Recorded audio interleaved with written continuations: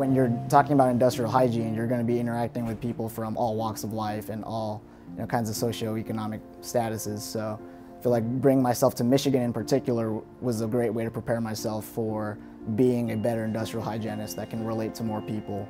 I think the IH program does a really good job of giving us the tools and the tool set to go out into the field and practically apply everything that an industrial hygienist does. I think that we're really fortunate to be at Michigan because we have a lot of the leaders in the industry as our professors and our mentors and researchers. Our students come from many different walks of life. There's nobody who wakes up at age 2 and thinks, I'm going to be an industrial hygienist. But the unifying theme among all of our students is they have a passion to help people. And again, workers are often the people who need help the most. I think this is a really unique program because of the resources Michigan has to offer. We're in the School of Public Health, but we are allowed to take classes in any school at University of Michigan. We have great ties with corporations and leaders in the field of manufacturing, construction, the whole gamut of industry. We have a 2-year program here. The first year is spent in pretty intensive coursework. The summer between the first and second years is an internship where every student has a chance to go out and actually apply what they've learned in an actual workplace. And then the second year offers some additional coursework and opportunities to kind of tie it all up and synthesize what you've learned.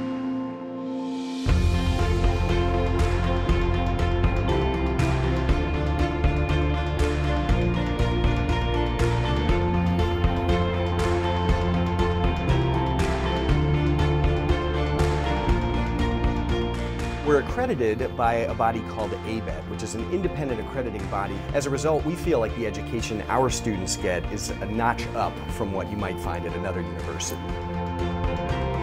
Industrial hygiene is so rewarding because you spend all of your academic life learning about these theoretical concepts in physics, chemistry, biology. It didn't really occur to me what kind of career I could make out of that knowledge until I found industrial hygiene, because it allows you to take that knowledge and apply it into an even more complex world where you're dealing with people, which to me is the most interesting aspect of industrial hygiene.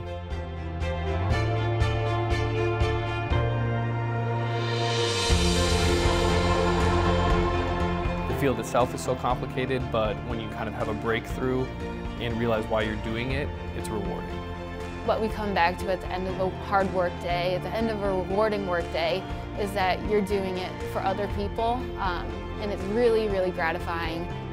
So 2 words that describe industrial hygiene to me are protecting workers. That's my job, it's what I do, it's what I take great pleasure in doing.